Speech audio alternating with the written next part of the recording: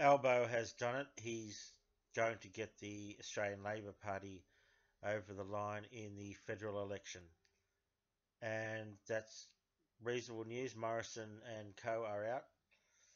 I'm not going to say too much about them because there could be court cases. We might get our federal ICAC if we're lucky. But I saw the Antifa guys are very happy about this, and doesn't look like Clive Palmer has made. Uh, they're not going to get any seats, I don't think.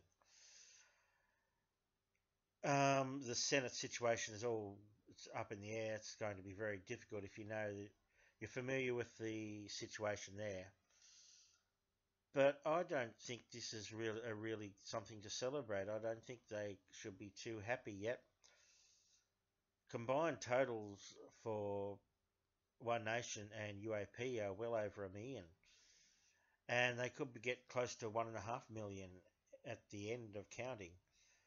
And that's not something you can just dismiss. You can't dismiss this and sort of cheer on, the lack of seats. There's a hefty underswell of resentment, and these are pretty extreme parties. I don't think there's anything if they get close to 1.5 million or more lower house votes for extreme parties. You saw that guy going off, McMurtry, I think it was, going off at the UAP rally at Canberra. Tom Tanuki did a video about that. He brought that to everyone's attention. And we know that One Nation is completely off the rails. We know what they're like. So there's two parties combined. They're going to get a hefty amount of votes. The Greens did very well, particularly in Queensland. Various places didn't get a lower house seat, the Greens, though, this time. I don't think. We don't know. It's a bit of a mess still.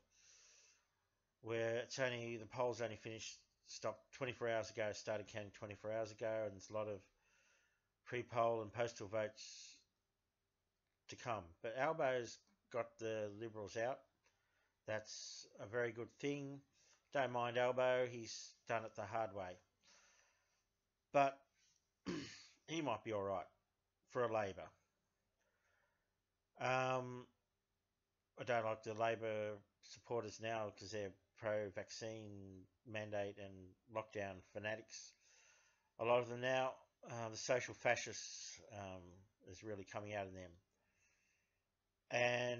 But I don't think there's anything really to be happy about. Well over 1 million votes for these very extreme parties in an era, we're going to go back 30, 40 years ago, maybe the Democrats, Don Chip era, get 600,000 votes, I think, in 1990. You can look up those results on Wikipedia, but these parties, very extreme parties, radical and very aggressive and angry. Some of them have a right to be, but you've sort of kicked the hornet's nest with these lockdowns and vaccine mandates. The progressive left, the Antifa guys, the Social Democrats, the middle class progressives, urban types, they've sort of kicked the hornet's nest a bit. And I'm not sure whether it's a really good long-term thing to have a party like that grab, there's about 17 million votes, I think, this time on the electoral roll. I'm not convinced that, having 1.5 million, perhaps people supporting this extremism is a really good thing if it continues to grow. If we have another lockdown in winter, they could get, maybe 10% of the population, and that's enough to cause a little bit of drama. So I think it's good that Albo's in, and Labor is not too bad. Keneally lost. They tried to parachute her in. She's, gone.